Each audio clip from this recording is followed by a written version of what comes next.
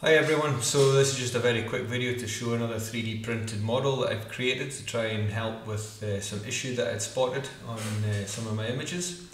So using the Dew Shield on the 11-inch RASA and on the 11-inch Edge HD, I noticed that one of my Dew Shields was sitting more elliptical rather than circular at the front end of the telescope, despite having obviously the Dew Shield round the cylinder of the OTA.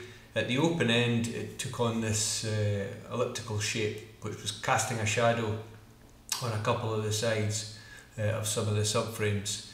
So what I did is I went into Tinkercad, measured up obviously off the front end of the telescope, and I created this ring which I 3D printed on my large floor standing Anycubic Predator printer.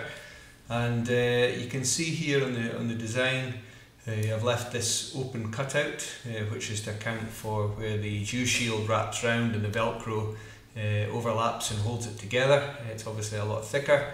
And then on the inner edge of the scope, of the model, I've left this lip all the way around, which the Dew Shield can slide into. And then I just made some of these cutouts all the way around on the inner ring, just to reduce some of the 3D mass and reduce some of the printing time. So it's quite a straightforward model. I don't know if it'll work yet, but certainly it looks a lot better sitting on the Dew Shield. So let's head out to the telescope in the dome and I'll show you that in place.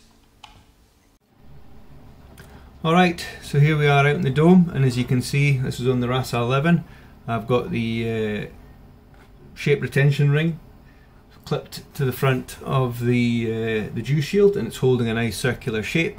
Because what was happening here is my other Dew Shield for the Edge 11, and it was, instead of being a nice circular shape, it was very slightly squashed in, which was casting a shadow on the narrow edge of the scope. Now I don't know why it doesn't hold its shape, whether it's just its own mass that's just pulling on it.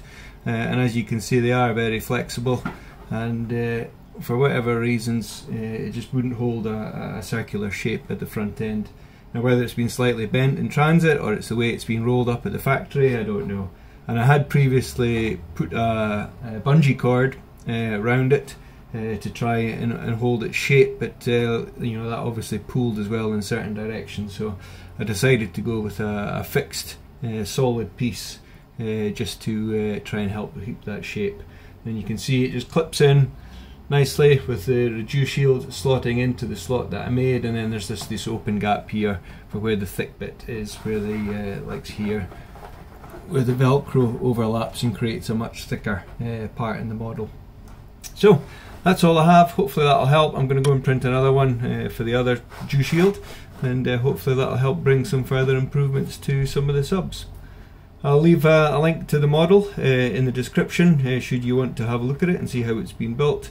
Other than that, thank you very much, and we'll see you in the next one.